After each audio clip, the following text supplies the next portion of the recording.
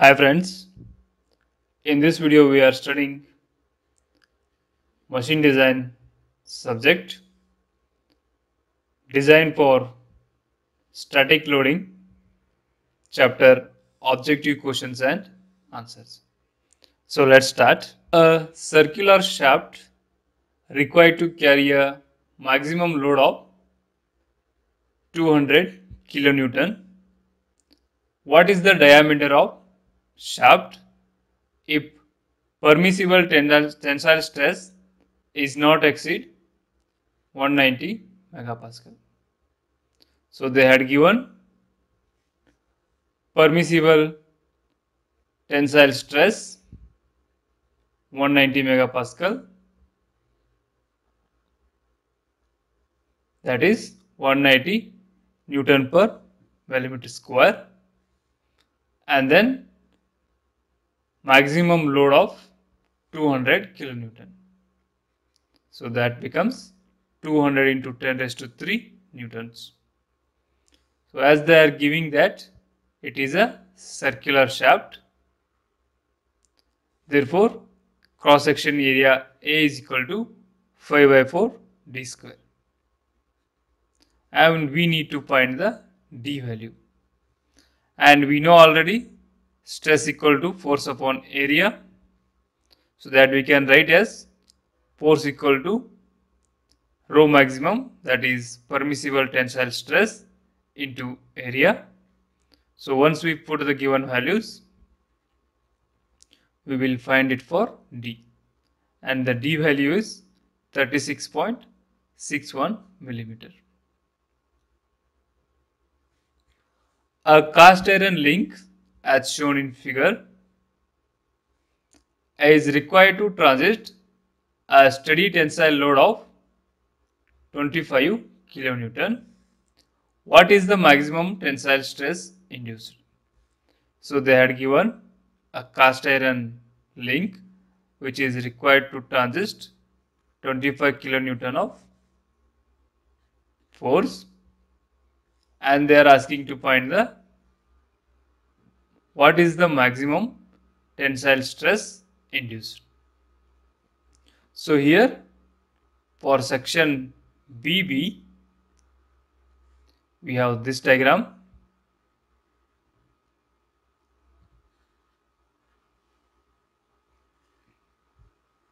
which says that the outer diameter from this to this point is 80 mm and the inner circle diameter is 50 mm and its width is 20 mm.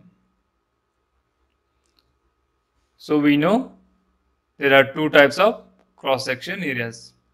So one is a rectangular cross section area and another one is hollow cross section area. Therefore, solid cross section area, that is 55 into 30. And then hollow cross section area. So once we find the rectangular cross section area 55 into 30, it will be 1650 mm square. And to find the hollow cross section area, we are doing with 5 by 4 larger diameter square minus smaller diameter square. So we know the value 80 and 50. So that will become 3063.5 mm square. And we know stress is equal to force upon area. So for solid, force is 25 into 10 raised to 3, that is 25 kilonewton, divided by, we have area already 1650 mm square. So it will be 15.15 Newton per mm square. Coming to hollow, force upon area, we know force is 25 into 10 raised to 3 and area is 3063.5 mm square and the value is 8.16 Newton per millimeter square. So the question is, what is the maximum tensile stress induced? So from these two answers, we can conclude that maximum tensile stress induced is 15.15 Newton per millimeter square. What is the force required to punch a circular hole of 60 mm diameter in a 5 mm thick plate? The ultimate shear stress of the plate is 55 Newton per millimeter square. So they are telling we have a plate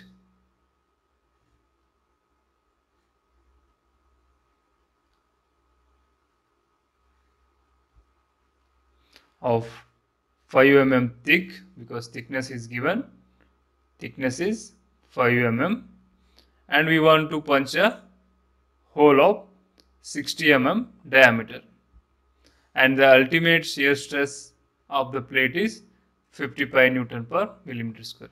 Because as it is a punching operation, the shear stress going to involved in this. So we need to find force required to punch the hole. So the given are ultimate shear stress of the plate is 55 Newton per millimeter square.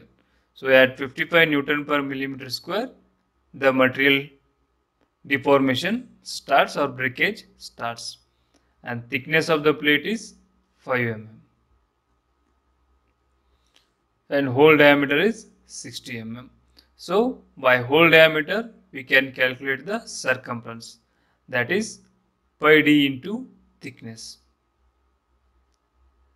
that is cross section area, circumferential cross section area, pi d into t. That will become 5 into 50 into 5, that is 785.5 millimeter square. So we know shear stress equal to force upon area, and the shear stress, ultimate shear stress is given, that is 55. Area we have found already, so force is this much, that is 43.202 kilonewton.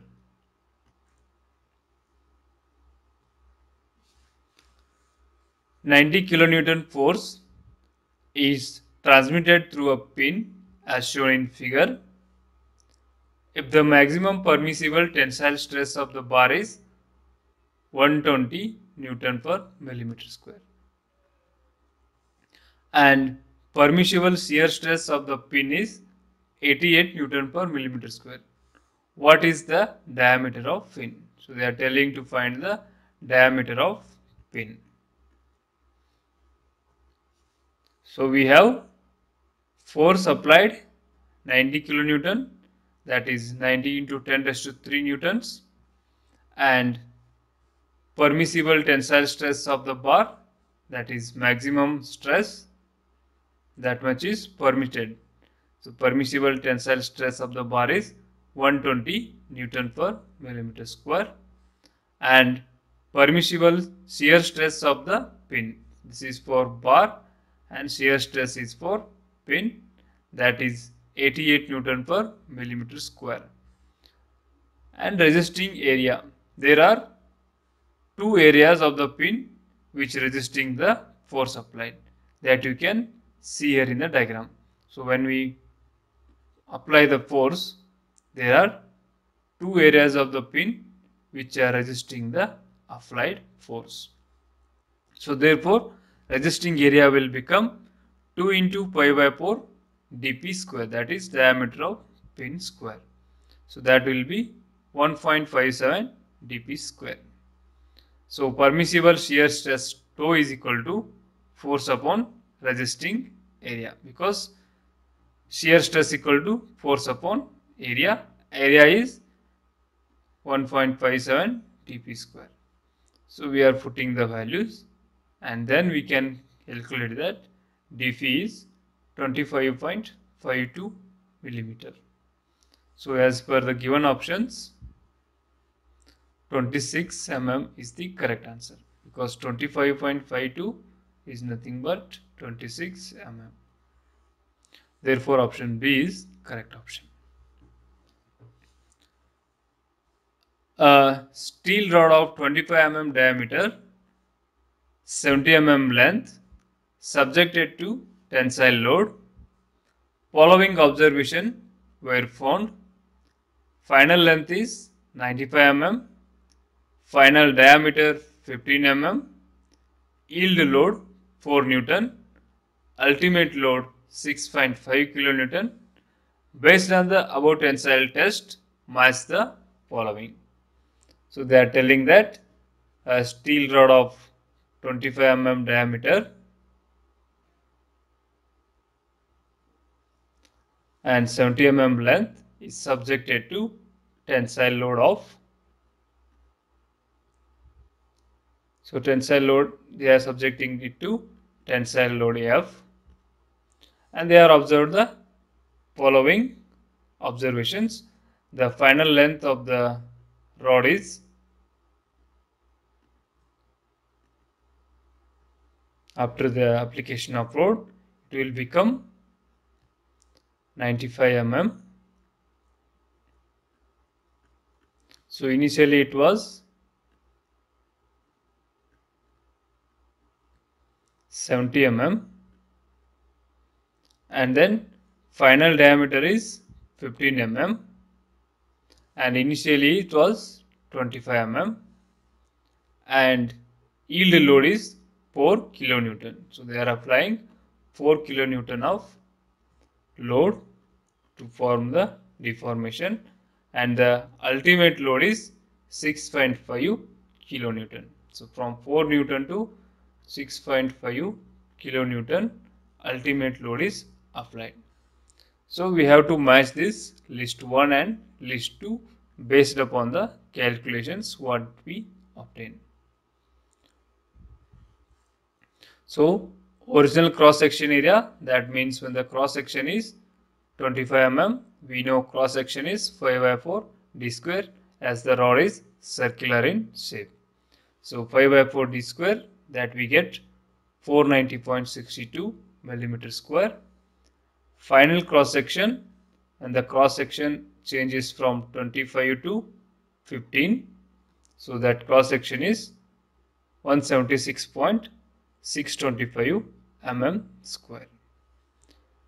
We know yield stress equal to yield load upon original cross section area of the steel rod, and ultimate tensile stress equal to ultimate load upon original cross section area of the steel rod. The main thing we have to observe that we are not changing here with the final cross section area, because in calculating engineering stress and strain, we are always applying original cross section area. You can see in the yield stress as well as ultimate stress. So we get the yield stress value as 8.15 Newton per millimeter square, that is 8.15 megapascal, and ultimate tensile stress as 13.24 Newton per millimeter square, or 13.24 megapascal. I repeat once again, while calculating yield stress, we are applying original cross section area, and also for ultimate load, so ultimate tensile stress, we are using original cross section area, but we are not using final cross section area to find the yield stress or ultimate stress, because in engineering stress strain, the calculations are carried only by the original cross section area. So we have these two values, 8.15 for yield stress.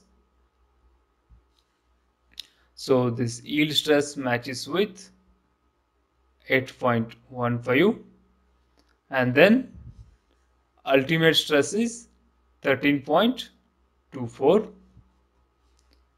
So ultimate stress matches with 13.24. Percentage reduction in area, that is change in cross section area of steel rod to the original cross section area of steel rod. So here the original cross section area, that is when the diameter is 25 mm square. So we have 490.62 mm square to the final cross section area, that is 176.625 divided by original cross section area. So we get the value of 0.639. So when we multiply 0.639 into 100, we get 63.99 percentage. So percentage reduction in area is 63.99 percentage. So that means that matches with here. And then percentage reduction in length, that is change in length of steel rod to the original length of steel rod. So we have final length 95 mm, original length 70 mm to the original length. So that gives 0.357, that's equal to 35.71 percentage. So we have percentage elongation as 35.71. So this is the answer for this question. The ratio of ultimate stress to the allowable stress is known as factor of safety, elastic limit, strain, and bulk modulus.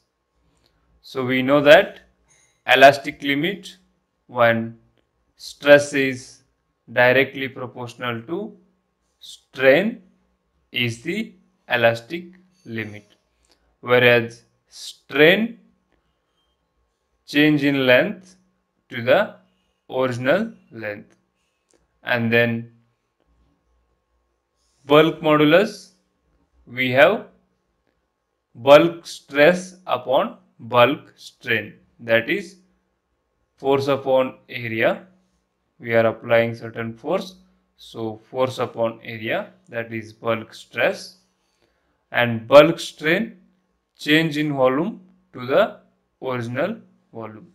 So here when we apply the force, the change of volume takes place, so that change in volume upon original volume, so that becomes delta P upon delta P upon V. So here negative sign is due to the volume is going to decreasing, because the force applied is compressive in nature. So we have negative sign. So we have bulk modulus is equal to bulk stress upon bulk strain. Coming to factor of safety. Factor of safety is the ratio of ultimate stress rho ultimate stress to the allowable stress. Ultimate stress to the allowable stress is known as factor of safety. And therefore, as per the question, the ratio of ultimate stress to the allowable stress is known as factor of safety. Option A is correct option.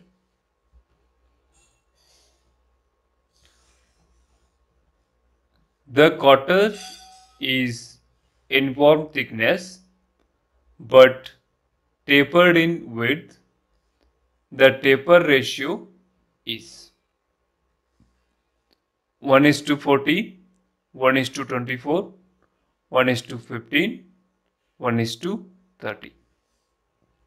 So when we see the quarter joint, this portion is called as quarter, which is uniform in its thickness. The thickness is uniform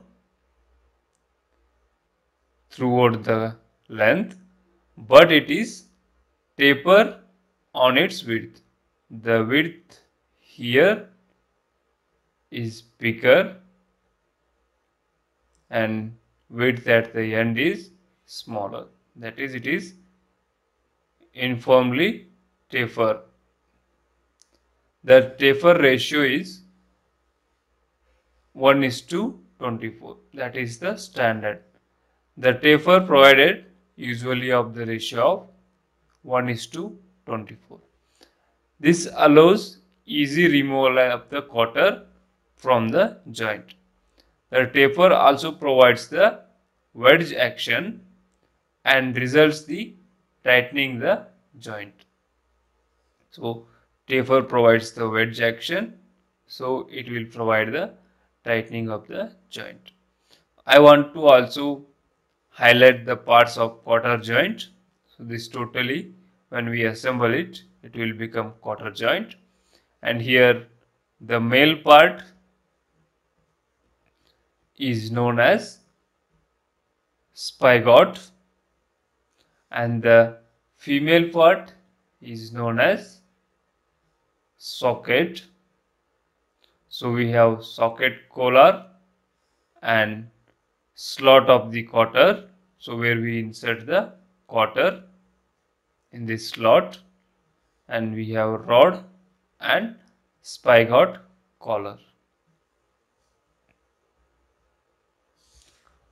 Quarter made of tapered for ease to remove and dismantle the joint. Is it true or false? We have to answer. So the taper will provide the wedge action to the quarter and makes it fit firmly and prevents the losing of the parts by ensuring tightness. The taper will also make it easy to remove and dismantle the joint. So as per the question, taper is for easy to remove and dismantle of the joint. So therefore this statement is true statement.